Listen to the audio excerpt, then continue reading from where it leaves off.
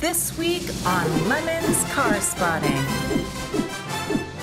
Hey, welcome to Lemon's Car Spotting. I am Eric. That's Nick. We are going to talk about the cars you've seen on the street. And without further ado, let us get started. Oh, man, this one's right up my alley. And yet a car I don't remember ever seeing. This is, of course, the Buick Somerset Regal T-Type. Just keep slapping names on it. Now, yeah, keep going. God, where do you even start? This is just the most GM thing that's ever happened. Like, it is an N body, and of course they wanted to make it sporty, so they made it a two-door and a T-Type, which, as it turns out, doesn't actually mean anything. Doesn't mean it's turbo. It was just the top trim. Weird cars. I don't know who was buying this in 1985 or whatever, but someone did, and someone's kept it neat. These are great for lemons. You'll be in Class C. Just spectacular. 100%. All right, next up. Oh, what the? We've got an art car, people. What are they trying to accomplish? It looks like it's made out of a food product.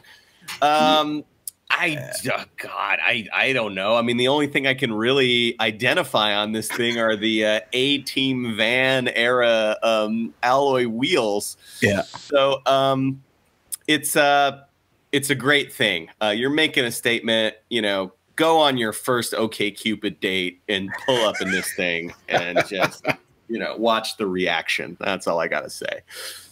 That's how you know. That's how you know. Yeah. Right away if there's shrieking. Speaking of in great shape, this is a Bradley GT, I think. And as you can see across the back, it says 100% electric. I did not know this was a thing. There's a big, long caption on the side talking about how the Bradley GT, there was a 50 electric-powered ones from the early 80s, so you know that was lead-acid batteries and all kinds of things that you really want in a kit-built Volkswagen Pan car, so that when you crash, it goes right through your legs and or your sternum. This, I mean, before we even get to the end, this is going to be, we're going to be talking about this more at the end. So we'll scoot on past this thing. All right, next up. Oh, this is not so lemonsy. It's a Focus. Oh, I'm reading the caption. It's actually a Roush Focus. Yeah, God, yeah, we've talked a lot about how there is some reverence for Shelby and whatever else, and it's all just, you know, little weird, mostly cosmetic trim packages that they put onto stuff. I don't know if this thing had a special motor or not. First gen Focus, not a terrible car. This one's got some extra wings, maybe aping a little bit the Cosworth Escort from previous era. It's pretty cool. It's of the time. I'll give it that. Yeah. There's nothing stopping you from doing that to a Focus for lemons. It'll take you about $8 of material. Bullet nose. Bear. Yeah, this is the Fozzie Bear, the Muppet movie theme. I mean, it is right there for anybody. And we've been dying for a bullet nose Studebaker in lemons. It's kind of a perfect car. This might be the most iconic Studebaker, actually, the bullet nose ones. But yeah, famous for being the car that Fozzie borrowed from his uncle while he was hibernating for the Muppet movie. And kind of the same shape and in terms of condition as Fozzie's. So, I mean, the theme's right there for you. There you go. All right, final car. Oh, man, it's a Tojan. Now, I knew nothing of the Tojan until earlier this year when Ranwan Park Racing brought one and raced it at Sonoma Raceway.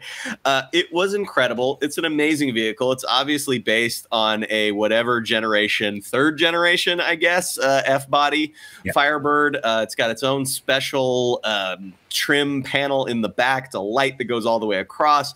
It had an optional cassette tape based GPS machine, which the Lemons car had.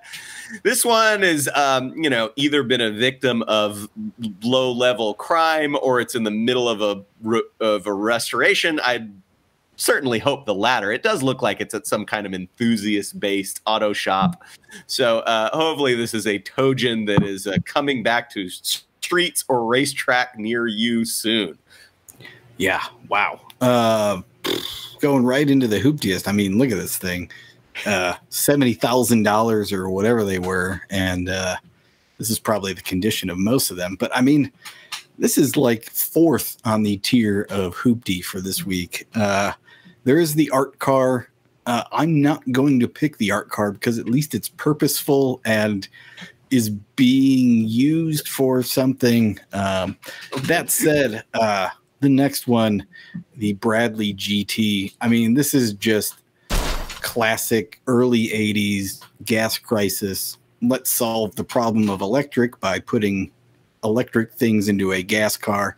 And the Bradley GT is really the absolute worst idea for doing that. Volkswagen pan underneath. It is just putting like 4 lead acid batteries in this thing makes it over gross vehicle weight. And then, you know, you're putting seats in it. Horrible, horrible. And as mentioned, somehow has a manual transmission in it for reasons. Terrible idea. Terrible. Well, it ran enough to get crashed or wrecked or driven over a curb or something. Yeah. The Lemons build of the week, the car we want to see most in Lemons, you hinted at it, Eric, is the bullet nose Studebaker. Look, I mean, it's an incredible looking machine. This one is in condition that nobody would care if you cut it up, you know, just a little bit to put a roll cage in it. And then it would just look so cool on the track. It would be a great use of a fine looking old machine, and you would be a hero and probably go home with some kind of major award. Yeah, that'll do it for this week. Nick's right on point about that. So keep tagging your stuff. Hashtag Lemons Car Spotting. We'll talk about it here, and we'll see you next week. And you get to dress up as the Muppets. What's not to like?